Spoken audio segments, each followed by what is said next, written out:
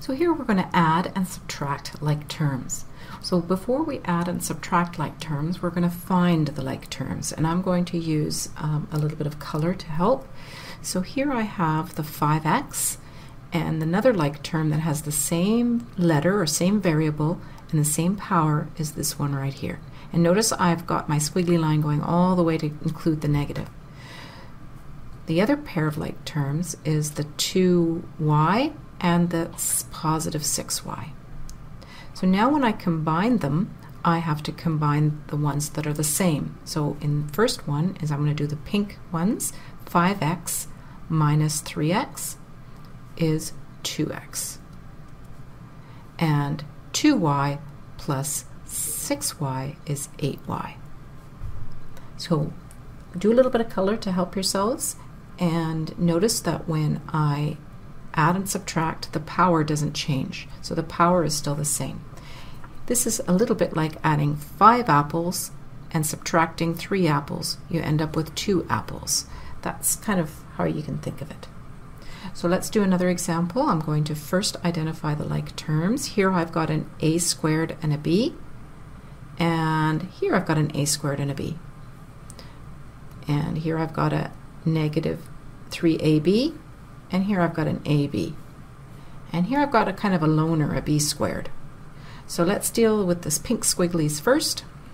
2a squared b plus 2a squared b means I've got 4a squared b. 2 plus 2 is 4. Then let's deal with the ones with got the double line under it. So negative 3a minus 4a is negative 7ab. You can think about it on a number line.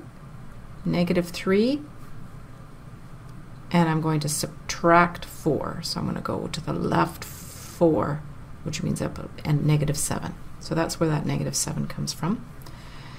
So I've dealt with most of it, and then I've got this loner here that stays on its own. Please add the like terms in these two questions and press pause while you work on the question. Right, so let's highlight all of the like terms, which in this case is all of the ones with the R. So there's an R here, and an R here, and an R here. And this one has a 1 in front, so 1R plus 2R is 3R, and 3R minus 5R is negative 2R. Oh, lost my little red squiggly there. All right, the next type are the R squares. So I've got R squared here and an R squared here. So negative 3R squared plus 6 is positive 3R squared. There we go. Let's do it again down here. We've got ABC and another ABC. And then the other like terms are an AB.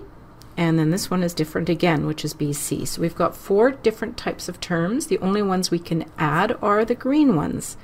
So the green ones, there's 6 plus 2 of them, so that means there's 8 ABCs, and the other 2 stay exactly the same. We can't add or subtract them.